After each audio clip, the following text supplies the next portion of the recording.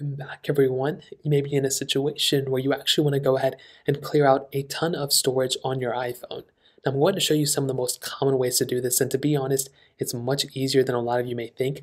The first thing I would always recommend doing is to just delete any applications that you're currently not using. Now, personally, there's a lot of apps on my phone that I never use, and I just end up just stockpiling them and I never delete them. So if you ever want to delete an app, just hold it down like this, find ones that you're not using, click remove app, click delete app, and that app will go ahead and be deleted as long as you click delete and follow through.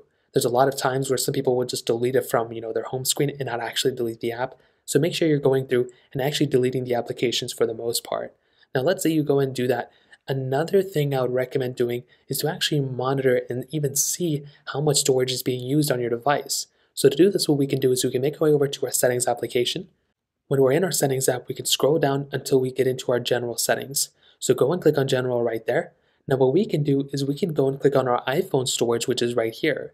Now when we click there, we will get a great, tremendous breakdown of what is being used the most on our specific iPhone. So here we can get a great breakdown of, okay, well, photos is being used by 55.58 gigabytes, and we have tons of other apps and other things that are being used on our device. Now, system data doesn't take that big of an amount, it's just photos. So what I would do is I'll click on the photos down here, and you should be able to see a great breakdown of basically what I can go ahead and delete from my specific phone.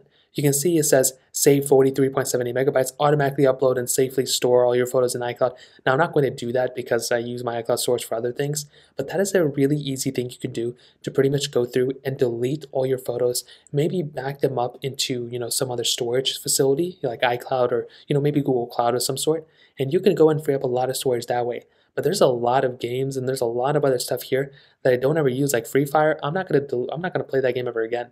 So I'm just going to go and delete this application, and that will free up a little bit of storage. I can go and delete PUBG or GarageBand or delete any other thing on my iPhone. I don't even know what this is. So pretty much there's just a bunch of stuff within my phone I can delete, and those are some other things you can do as well. But this is like the control panel of your storage. You want to go through here, pretty much delete anything you're not using anymore, and that'll pretty much fix it for the most part. So that pretty much covers it up. If you have any other thoughts or questions, let me know in the comment section below. Hit the like button, that would mean so much, but definitely hit that subscribe button. More importantly than everything else, I love every single one of you guys. Hopefully I'll catch you guys in the next video. Peace out till then.